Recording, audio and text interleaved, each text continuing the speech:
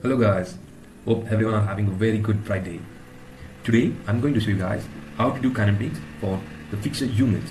Like one is clamp and one is pin unit. I'm going to show you today how to do kinematics for the pin and clamp unit of body in void automation fixture. Let me begin the session or the video with a good quote. The secret of getting ahead is getting started. So guys, let's get started. Okay guys, as you guys can see here, this is the old fixture, okay? Old fixture where there are many clamp units and there are pin units also. Let me today show you how to do kinematics for the clamp and for the pin unit.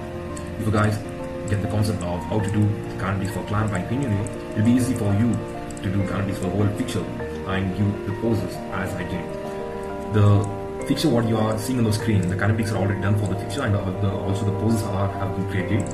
The fixture is in the home position right now. Now I'll move it to clamp open and pin retract. And next to clamp open in extend. Next clamp close in extend. Clamp close in retract. It's very awesome, right? It's not very big deal. It is very easy concept. I'll make you guys understand it very easily. Don't worry about it.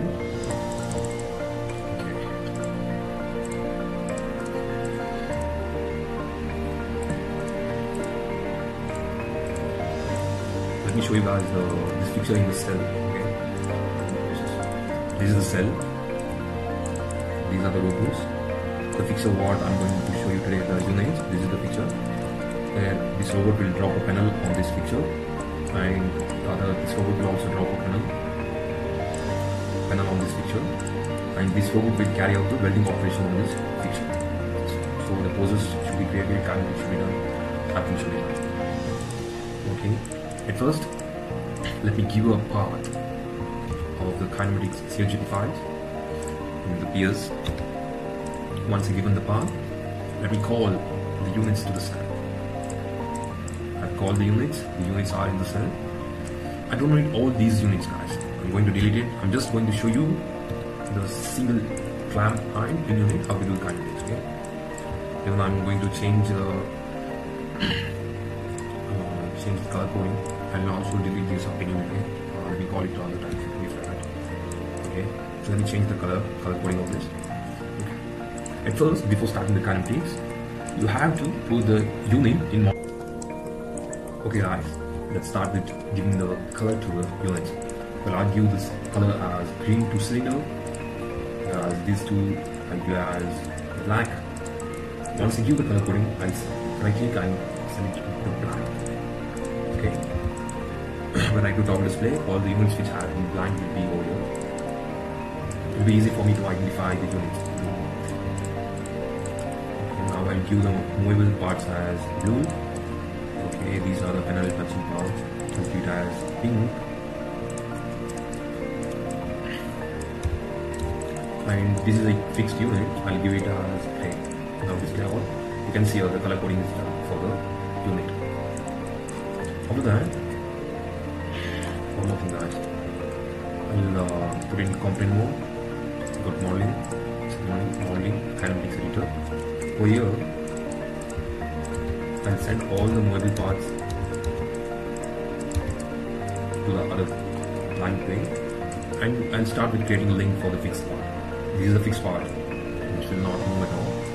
So I'll select all these, and I'm going to give a name as fixed. Okay, the fixed part link is being created. Now I'll go to toggle display and create a new link for movable parts.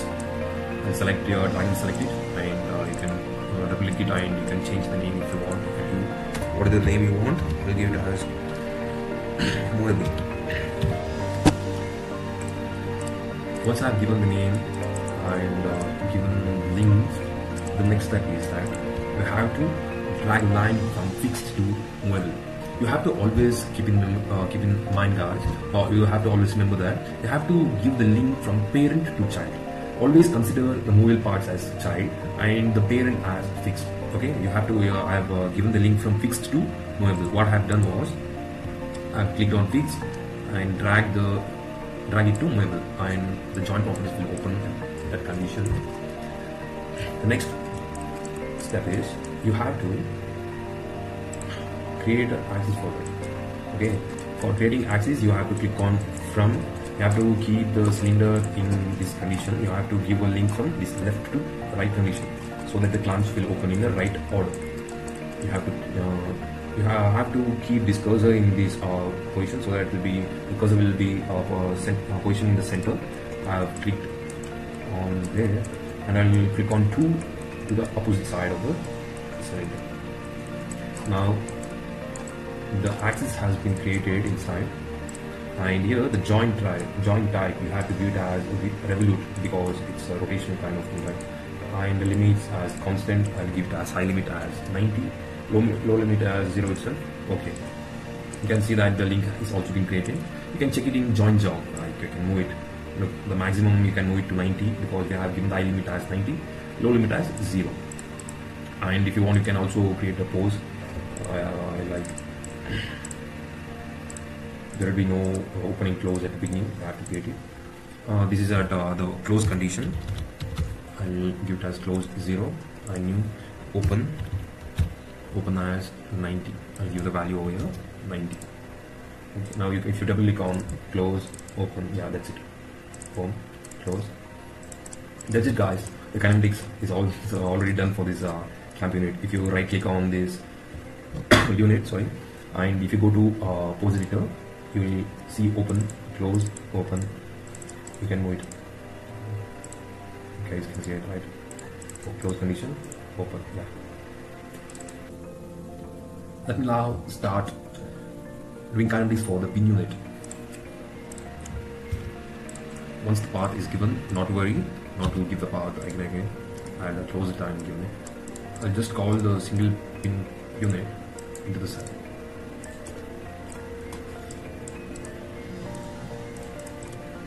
When the customer give you the unit, or any client give you the unit, at the beginning, it will be in this way. There will be no color coding to the unit. It will be in the gray color. You have to start giving color coding at the beginning itself. Let me put the unit in set modeling scope. Once I put the unit in set modeling, these I'll keep in entity, and once I put into entity, this is a part which is touching the panel, right? So I'll give it as pink. Once I give it, I'll blank it. And the remaining all these units are movable, so I'll give it as blue, and I'll blank it, and I'll give this as gray itself. Display all. Okay. In clamp unit, what you had done was you created an axis from one end of a cylinder to other end of a cylinder. Here in this pin unit, you have to create an axis in a vertical order, not in a horizontal way, in a vertical order from here to here. I'll show you that. Now let us start doing creating a link for this unit. Go to modeling, kinematics editor, and I'll send all the movable parts. Look here, guys. I'll give the sensor as cyan, okay, and this has to be this is a fixed unit. It has to be okay. Let me send all this movable into. Let me create a link for this fixed unit at the beginning. I'll click on this create link and select all the units or the parts and give the name as fixed, and okay. I'll do toggle display, and I'll do the same way, create the link for movable parts, drag it, select it, and give the name as movable.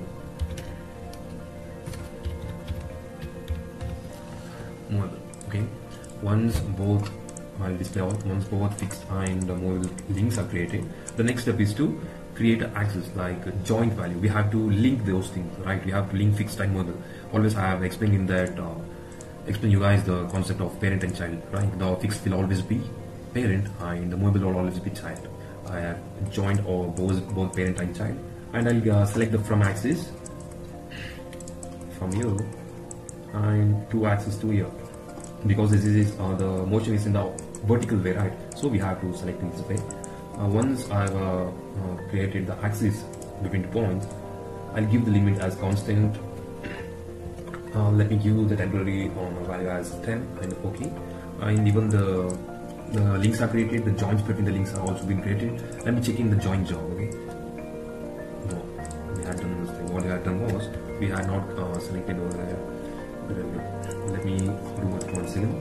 Let me give the from as from this end, top end, bottom end, the vertical axis have been created. Here we have to select prismatic. What the mistake what we had done was we had selected W, so the units were moving in the circular order. Now if we select prismatic, the units will be in the vertical way. Let me give it as constant, I leave it as 40. Okay, let me click on join zone, and when you guys can see that the units are moving in a vertical order. And the reset close. And once you have done the kinematics for this, you have to create a poses. At first there will be no open or no close. Before I had done kinematics for this unit, so the poses are here. Let me create a new pose for this. Pin X. Let us give the pin extend position. The pin are in extend condition. Click on OK. Next. Now let us create one more pose. In retract condition, whereas in pin retract condition the pin will move downwards. Click on OK. Now you guys can see that the pin unit is in home condition. In the pin retract condition the pin units will move downwards, and in pin extend condition the pin will move upwards. That's it guys, this is how the kinematics are done for pin units. Okay, and one more thing, one more concept guys, when you edit any poses, when you click on retract and go to edit, and if you think you guys make any changes over here and click on OK, and if you guys close it, the changes will not be taken. You have to click on update once, not to the tab, just on once, and click on yes, and then only the changes will be taking place. Whatever the changes you do on the pose side, edit, and you have to click on update. That's guys. The kinematics are for both clamp and pin units are done. I hope you guys understood the concept easily. I explained very deeply, very slowly, so that you guys are able to understand it properly. Okay. Display all, when you offer all those things, you can put it in this component, this entity. If you want to click on all those single parts, you can click on entity and click on this. If you want the whole unit to get selected, you can click on this component. The whole unit will be selected. Okay, you guys are getting it right. After putting into component mode, if you are after selecting right click on this, go to pose editor. Whatever the poses you have given after doing kinematics, it will be taken away. That's it guys. The kinematics for pin unit is being done. I'll put it back into home position, and if I want to save this, I should not close the whole of this. I have to end it. At the beginning, before doing kinematics, what I had done was I was given set modeling, right? I have to give end modeling at the end. So it will ask you where to save. You can save it wherever you want. Whatever the kinematics are done, you can save it, guys. That's it guys. Hope you guys understood it. Whatever the concept I've studied. Hope you guys, if you guys understand very clearly, you guys can give a like or comment, or what are the improvements should I do, whatever you guys want, or any feedbacks, you can give it in the comment box. I'll be happy to look into it and come with the next topic by looking into the reviews. Thank you guys, bye bye, take care.